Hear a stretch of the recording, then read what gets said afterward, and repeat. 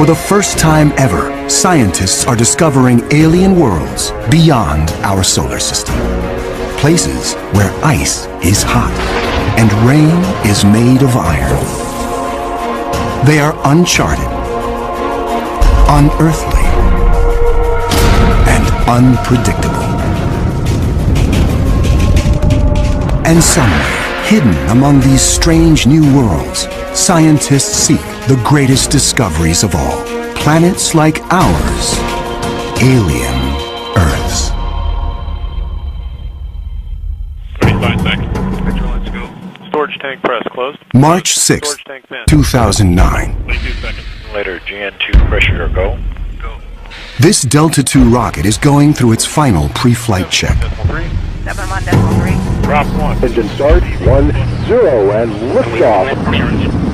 It is the start of an extraordinarily ambitious mission.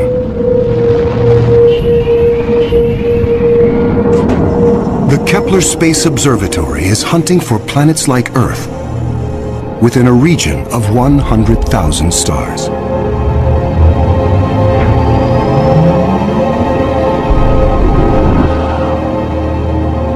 It is the culmination of a journey that began more than a decade ago with one of the most profound scientific discoveries ever made.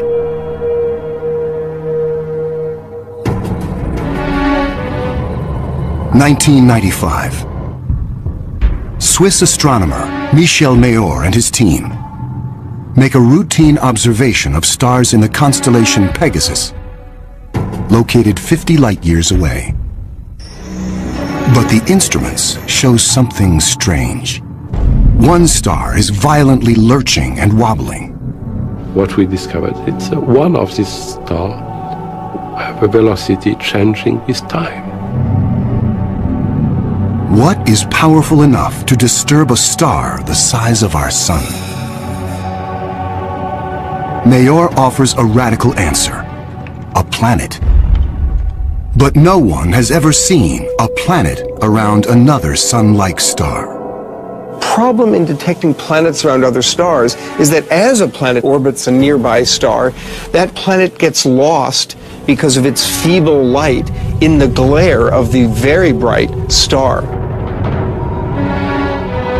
In spite of the odds, Mayor relies on his data and is convinced the wobbles are caused by the gravitational pull of an orbiting planet. When I read this claim from Michel Mayor, I was very skeptical. There had been many false claims of the first planet ever discovered around another star, and I thought to myself, oh boy, here we go again.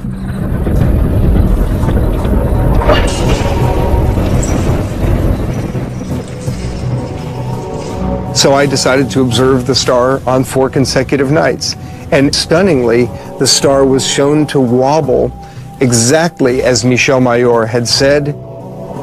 Michel Mayor and his teammate Didier Queloz announced their discovery.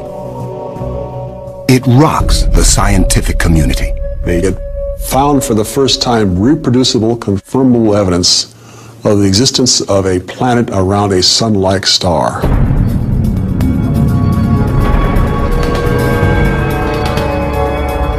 Officially called 51 Pegasi b, the planet is nicknamed Bellerophon in honor of the Greek hero who tamed the winged horse Pegasus.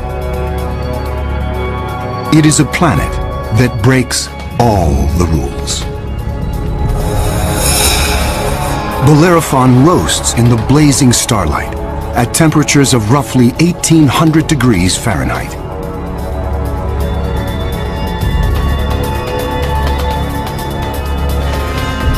It is nearly 150 times more massive than Earth and is a gas giant like Jupiter. A gas giant is a planet made mostly of hydrogen and helium. Only the outer layers are gas, but inside, hydrogen and helium is compressed to huge pressures. It doesn't resemble a gas at all. Unlike anything found in our solar system, this is an entirely new class of planet, what scientists call a hot Jupiter.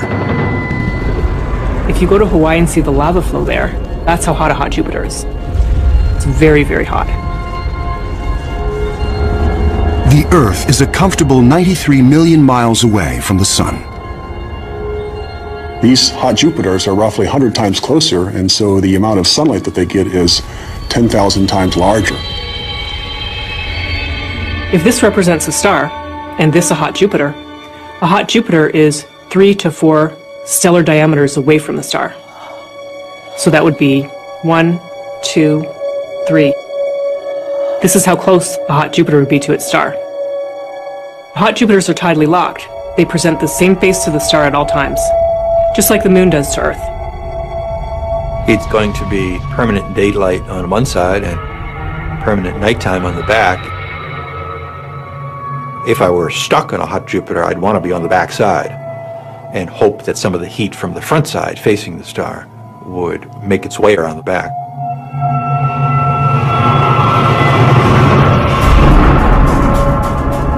The variations in temperature make Bellerophon's atmosphere extremely windy.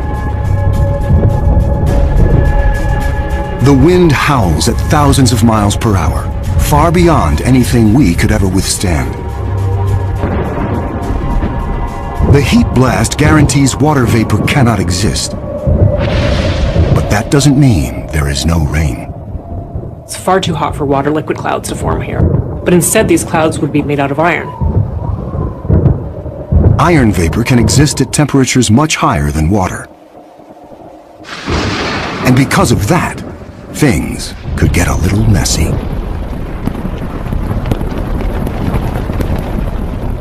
You better have an umbrella that's pretty sturdy, because the iron is going to start coating your umbrella very rapidly and making it extremely heavy and just crush that umbrella.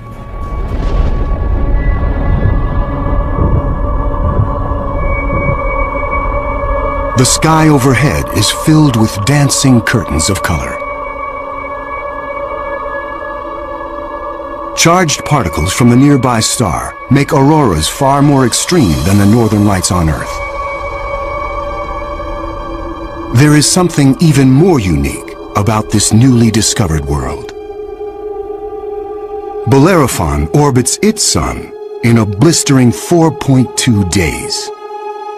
No self-respecting planet goes around a star in 4.2 days. None of the planets in our solar system take such a short amount of time. For scientists, the tiny orbit challenges long-held notions of how planets form. The fact that the planet was orbiting every 4 days was a total puzzle until one night in the middle of the night I woke up and said, well, this must be proof that planets migrate inwards. They don't stay put where they are. The key to the puzzle is found in how planets are made. Planets are a byproduct of star formation. When stars form, they have a disk of dust and debris around them, and out of that debris, planets form. Much of what we know comes from Hubble's Space Telescope, as it aims at regions like the Eagle Nebula. This interstellar cloud is studded with collapsing disks of dust and gas. A giant clump grows in the center of each disk. Temperatures reach a searing 18 million degrees. The same nuclear fusion that powers our sun is unleashed.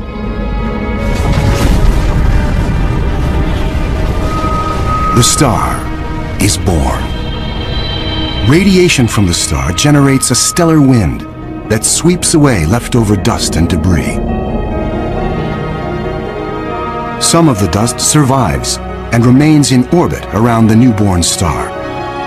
Over millions of years, the dust sticks together, forming knots that grow into asteroids, and the asteroids grow into planets.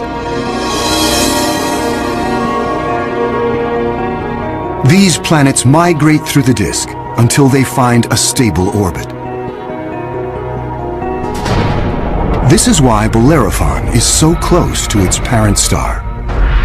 But one newly discovered world has found its stable orbit in a place no planet should ever go. 2001. Hubble's Space Telescope is directed to an obscure star some 150 light-years away from Earth. in the constellation of Pegasus. This is the same region where Bellerophon was found 6 years earlier.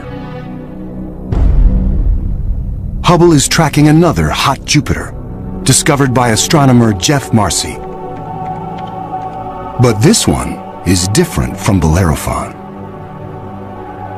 You've probably heard of the planet HD 209458b. It's a terrible name. A terrible name for a terrible place. HD 209458b has been dubbed by some as Osiris, after the Egyptian god of the dead. Osiris is over 200 times more massive than Earth.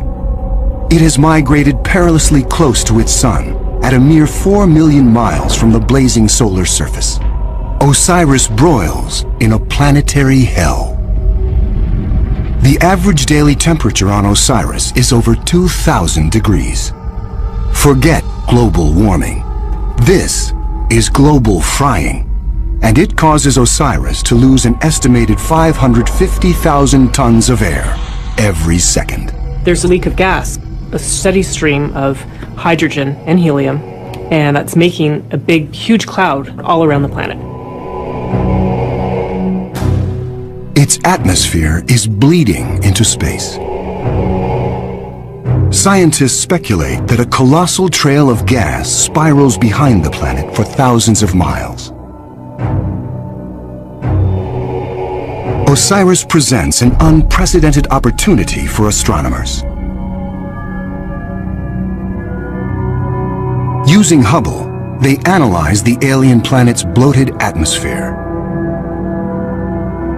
This is the absolutely first time where we could tell what is the composition of the atmosphere of an extrasolar planet.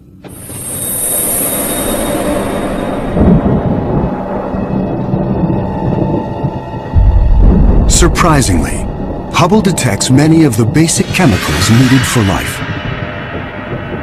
Sodium, carbon, hydrogen, and oxygen. But Osiris is far too hot for life as we know it. There may be other forms of life, however, that thrive on higher temperatures. But there's no solid surface as we know it on a hot Jupiter. So this life would have to be just tiny little microbes floating around on aerosols. And on our own Earth, we have life that floats around in our atmosphere. But that life didn't start there. So life almost certainly would not exist on hot Jupiters. Astronomers have discovered many hot Jupiters since Bellerophon was found in 1995. But conditions on these worlds rule them out as places where the drama of life can unfold.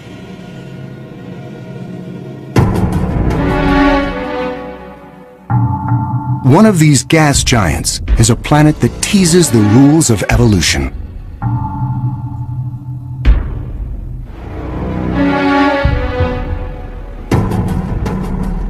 Astronomer Jeff Marcy discovers something shocking about a planet orbiting a star called 16 Cygnus b, located some 70 light-years away in the constellation of Cygnus, the Swan. The planet was clearly in an elongated orbit, bringing the planet close to and then far from the host star. And this, of course, defied our expectations based on our own solar system, where all of the planets go around our sun in nearly circular orbits like phonograph grooves in a record. Like a giant yo-yo in space, the gas giant swings back and forth across its solar system. That is like the Earth swooping 25 million miles closer to the Sun, then slinging past Mars, all the way out towards Jupiter every year.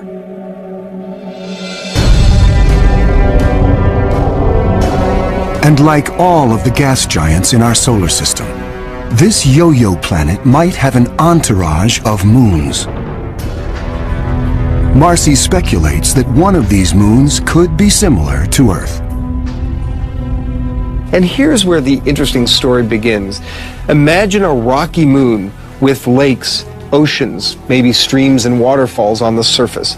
The moon orbiting its planet the two of them orbiting the host star. Unlike the airless moon that circles the Earth, this moon is a world with extreme seasons.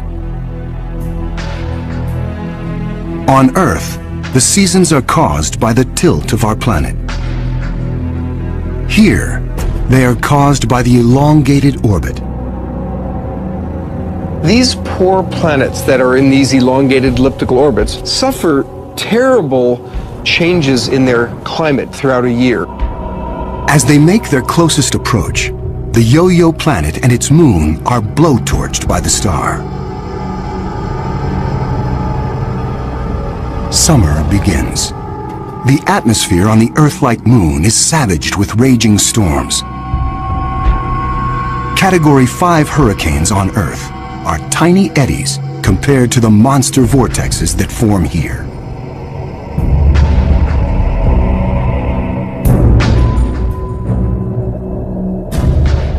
The clouds thicken as the water evaporates. Temperatures rise dramatically. Any water or gases would heat up, and indeed the oceans would boil into steam, so you'd end up with a big steam bath. During the peak of the summer, the entire moon is smothered in 800-degree temperatures.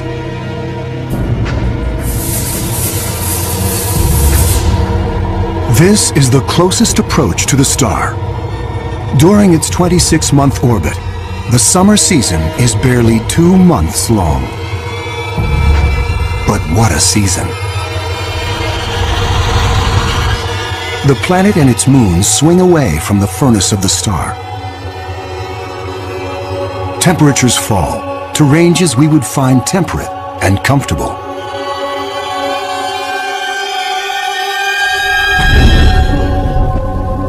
With the coming of fall, the rains return to the parched and roasted moon. Dry ocean basins are replenished, and the seas rise to form new shorelines. Tranquility prevails as the yo-yo planet and its moon slip into the deep freeze of winter. Now, over 200 million miles from the star, the daytime sky is dark. Temperatures hover around 260 degrees below. Winters are long, lasting 17 months.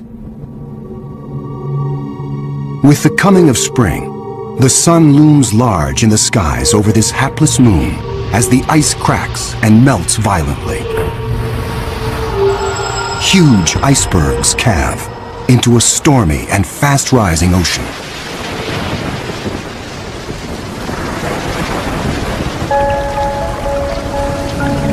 For 2 preciously short periods, during the spring thaw and the autumn rains, the climate on this Earth-like moon is balmy and comfortable.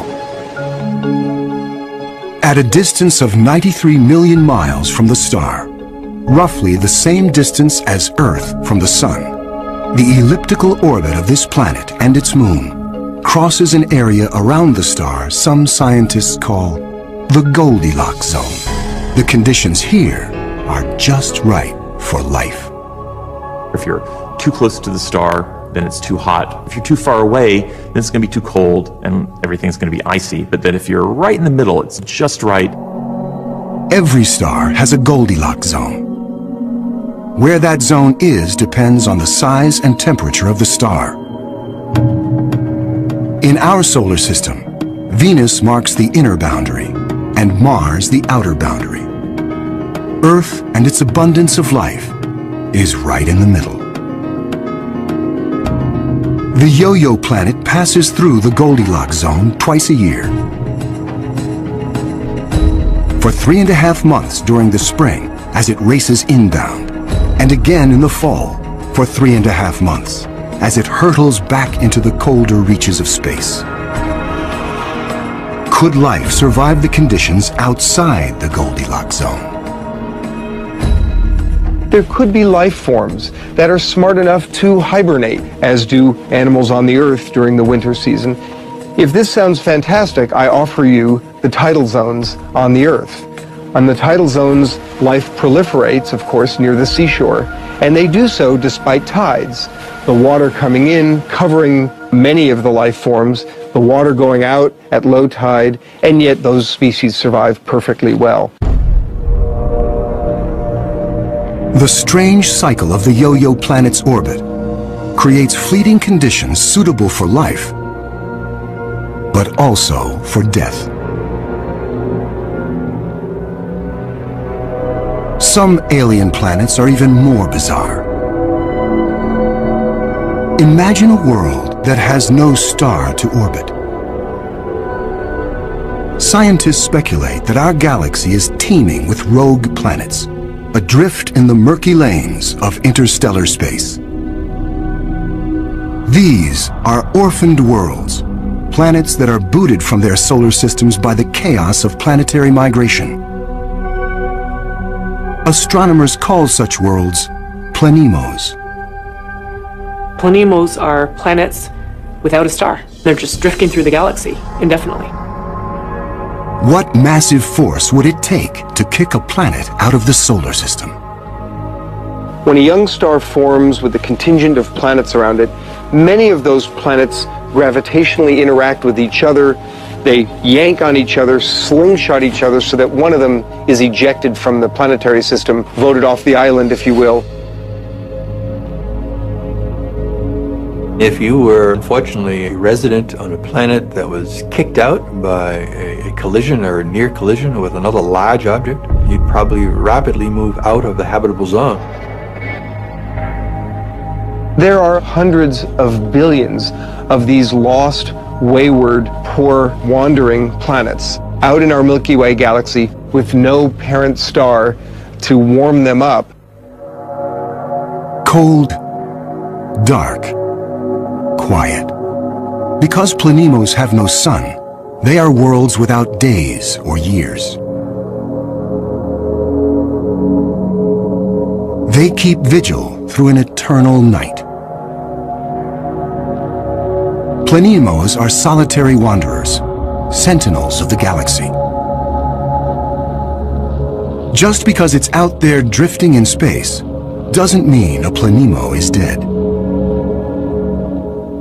If the planemo is a rocky world, it could well have life on it. A small rocky planemo without an atmosphere will slumber in extreme cold, far colder than the coldest winter day on our own South Pole.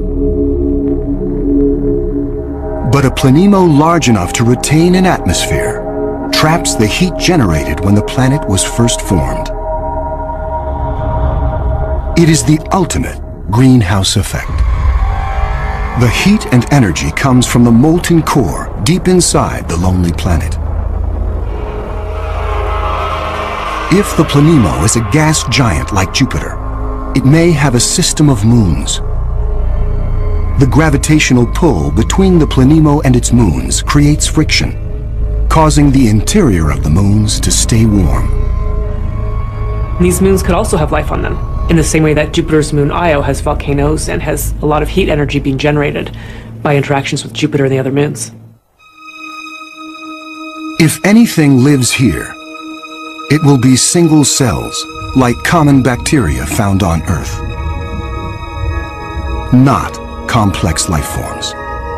Without a sun to provide photosynthesis, these tiny organisms derive their energy from the chemistry in the soil of the planemo, or its moon.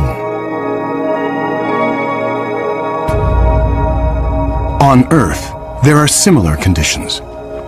Colonies of bacteria are found deep within mine shafts in South Africa.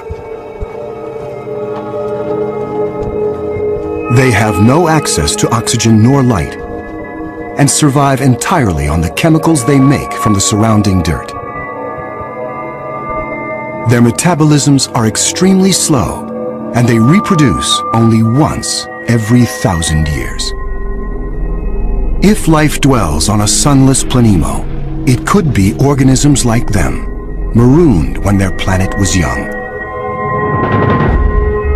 While planemos slumber undisturbed, there are worse places to be in the universe, like in the company of this lethal pulsar, some 980 light-years from Earth, in the constellation of Virgo. From afar, a pulsar looks like a blinking light, but up close, pulsars machine gun their surroundings with deadly radiation. They are no place for planets. Yet something interferes with the precision of this pulsar. One explanation is that the anomaly is caused by a planet. But many astronomers are skeptical that planets orbiting a pulsar can exist. The reason that's a problem is because pulsars are formed in these incredible explosions. When a red giant star explodes, a titanic fireball known as a supernova unleashes as much energy in 1 minute as our sun generates in its lifetime. When a star goes supernova, the shockwave is so immense it's hard to imagine any planet surviving that. When the cosmic dust clears, all that remains is the crushed core of the red giant, pulsing in the heart of an expanding debris field. Matter blasted from the colossal explosion falls back to the pulsar and forms a disk. Within this chaos, a new world arises, born of fire and destruction, a planetary zombie raised from the carcass of the former red giant star. It's amazing that planets could form in that environment. A planet orbiting a pulsar will give you the feeling of being in a disco bar with a very strong strobe light, which is the pulsar. Radiation from this stellar beast breaks down the organic molecules needed for life. The pulsar has these very strong magnetic fields that are being spun around as the star is rotating quickly, and it's picking up any material, electrons, protons, and speeding them up and slinging them out at high speed. So it's like a solar wind with a vengeance. I can't imagine that there would be much of an opportunity for even simple life, microbial life, to emerge and to flourish on a planet around a pulsar. Largely because if you were in the pulse, you'd be severely energized, and if you were not in the pulse, you would be completely devoid of energy. The discovery of pulsar planets shows how new worlds can form in the wake of a star's destruction. No matter where a planet arises, the process of its birth is fraught with danger. Sometimes, the violence is so great, the end of the world comes before the beginning. 2007. Astronomers using the giant Gemini North telescope make a strange discovery in the Pleiades cluster some 400 light-years from Earth. A star known only by its catalog number, HD 23514, is surrounded by a giant donut-shaped cloud of dust and gas. The star in the middle of the donut shape is about 100 million years old. A cosmic toddler in astronomical terms. Our sun is 45 times older. The conditions are perfect for planets to form. But spectral analysis finds something strange. The dust is utterly pulverized. Typically, a newborn star is surrounded by fledgling planets. Planets form around the young star in a protoplanetary disk of gas and dust. And then these planets go on their merry way orbiting the star, not realizing that they're in an orbit that's too close to another planet. Millions of years ago, two primordial planets orbiting HD 23514 are spinning toward doom. As the two worlds close in, tidal forces torque each planet from spheres to egg shapes.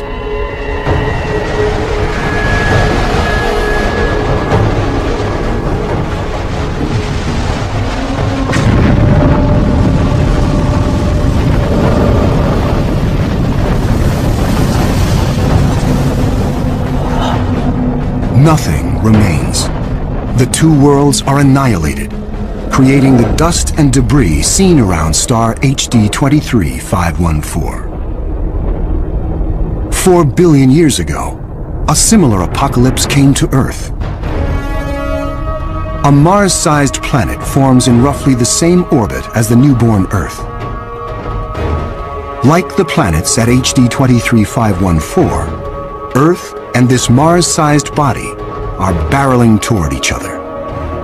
If you happen to be unlucky enough to be standing on a growing planet when it was in the process of still becoming the Earth, you might wake up one morning and notice that the sky was getting darker and darker as a Mars-sized body was coming at you within a period of less than an hour.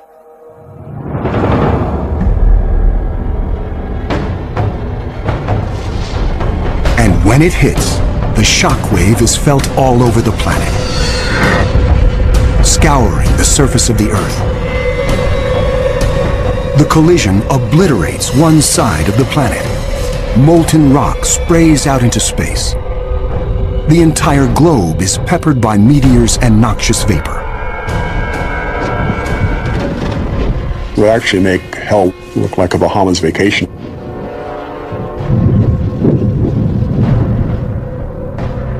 The debris field from the collision coalesces and forms our moon. It is a new beginning for our planet.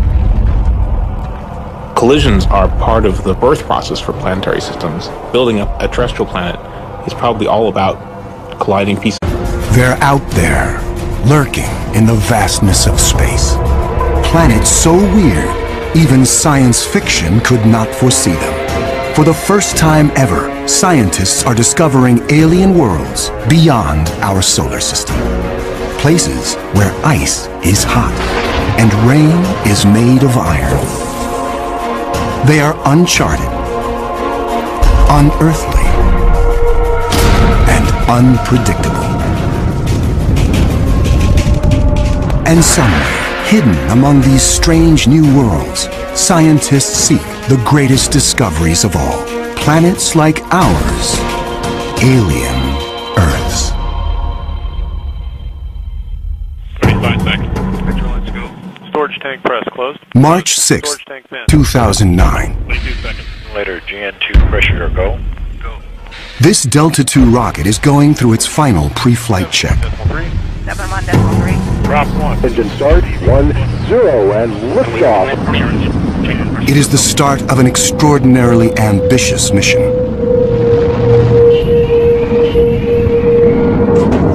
The Kepler Space Observatory is hunting for planets like Earth within a region of 100,000 stars.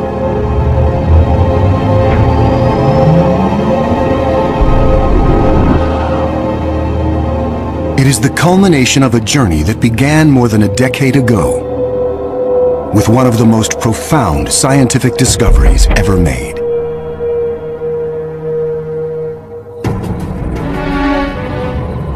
(1995). Swiss astronomer Michel Mayor and his team make a routine observation of stars in the constellation Pegasus, located 50 light-years away. But the instruments show something strange. One star is violently lurching and wobbling. What we discovered, it's one of these stars have a velocity changing with time.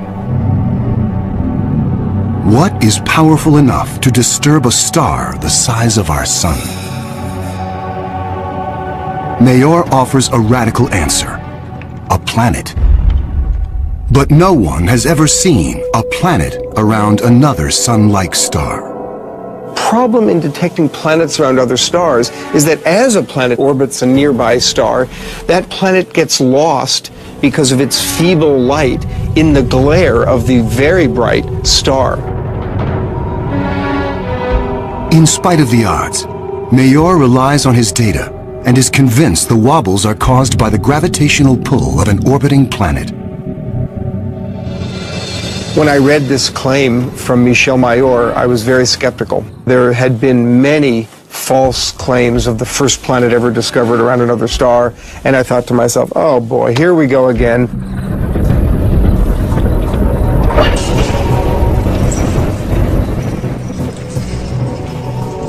So I decided to observe the star on 4 consecutive nights. And stunningly, the star was shown to wobble exactly as Michel Mayor had said. Michel Mayor and his teammate Didier Queloz announced their discovery. It rocks the scientific community. They had found for the first time reproducible, confirmable evidence of the existence of a planet around a sun-like star.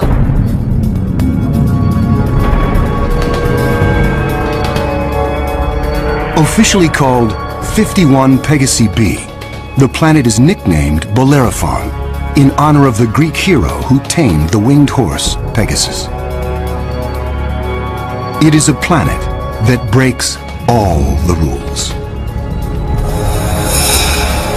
Bellerophon roasts in the blazing starlight at temperatures of roughly 1800 degrees Fahrenheit.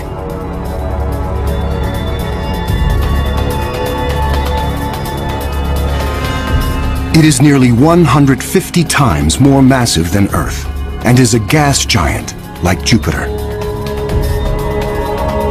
A gas giant is a planet made mostly of hydrogen and helium. Only the outer layers are gas, but inside, hydrogen and helium is compressed to huge pressures. It doesn't resemble a gas at all. Unlike anything found in our solar system, this is an entirely new class of planet, what scientists call a hot Jupiter. 2001. Hubble Space Telescope is directed to an obscure star some 150 light-years away from Earth, in the constellation of Pegasus. This is the same region where Bellerophon was found 6 years earlier. Hubble is tracking another hot Jupiter, discovered by astronomer Jeff Marcy. But this one is different from Bellerophon. You've probably heard of the planet HD 209458b. It's a terrible name. A terrible name for a terrible place. HD 209458b has been dubbed by some as Osiris, after the Egyptian god of the dead. Osiris is over 200 times more massive than Earth. It has migrated perilously close to its sun, at a mere 4 million miles from the blazing solar surface. Osiris broils in a planetary hell. The average daily temperature on Osiris is over 2,000 degrees. Forget global warming. This is global frying, and it causes Osiris to lose an estimated 550,000 tons of air every second. There's a leak of gas, a steady stream of hydrogen and helium, and that's making a big, huge cloud all around the planet. Its atmosphere is bleeding into space. Scientists speculate that a colossal trail of gas spirals behind the planet for thousands of miles. Osiris presents an unprecedented opportunity for astronomers. Using Hubble, they analyze the alien planet's bloated atmosphere. This is the absolutely first time where we could tell what is the composition of the atmosphere of an extrasolar planet.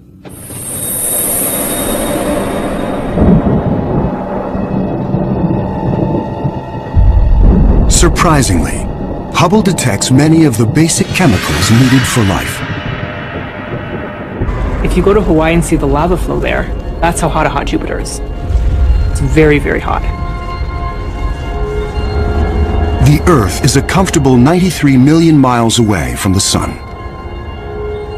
These hot Jupiters are roughly 100 times closer, and so the amount of sunlight that they get is 10,000 times larger. If this represents a star, and this a hot Jupiter is 3 to 4 stellar diameters away from the star. So that would be 1, 2, 3. This is how close a hot Jupiter would be to its star. Hot Jupiters are tidally locked. They present the same face to the star at all times, just like the moon does to Earth. It's going to be permanent daylight on one side and permanent nighttime on the back. If I were stuck on a hot Jupiter, I'd want to be on the back side and hope that some of the heat from the front side facing the star would make its way around the back.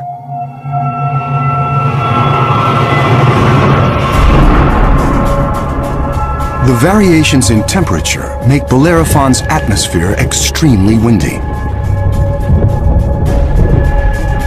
The wind howls at thousands of miles per hour, far beyond anything we could ever withstand.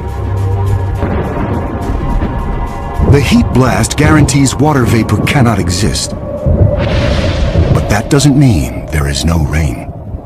It's far too hot for water liquid clouds to form here, but instead these clouds would be made out of iron. Iron vapor can exist at temperatures much higher than water. And because of that, things could get a little messy.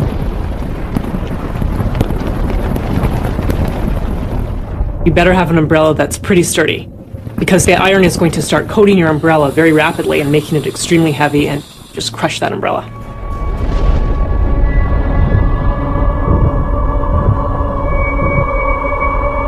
The sky overhead is filled with dancing curtains of color.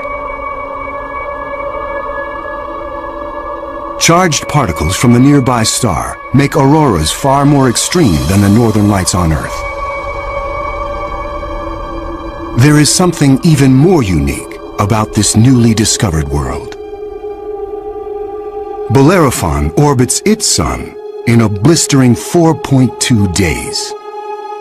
No self-respecting planet goes around a star in 4.2 days. None of the planets in our solar system take such a short amount of time. For scientists, the tiny orbit challenges long-held notions of how planets form. The fact that the planet was orbiting every 4 days was a total puzzle until one night in the middle of the night I woke up and said, well, this must be proof that planets migrate inwards. They don't stay put where they are. The key to the puzzle is found in how planets are made. Planets are a byproduct of star formation. When stars form, they have a disk of dust and debris around them, and out of that debris, planets form. Much of what we know comes from Hubble's Space Telescope, as it aims at regions like the Eagle Nebula.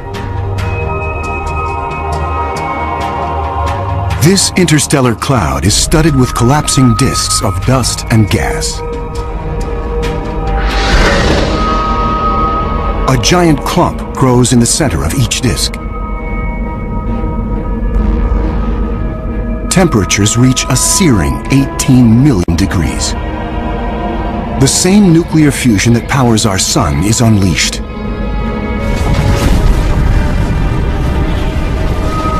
The star is born. Radiation from the star generates a stellar wind that sweeps away leftover dust and debris. Some of the dust survives and remains in orbit around the newborn star. Over millions of years, the dust sticks together, forming knots that grow into asteroids, and the asteroids grow into planets. These planets migrate through the disk until they find a stable orbit. This is why Bellerophon is so close to its parent star. But one new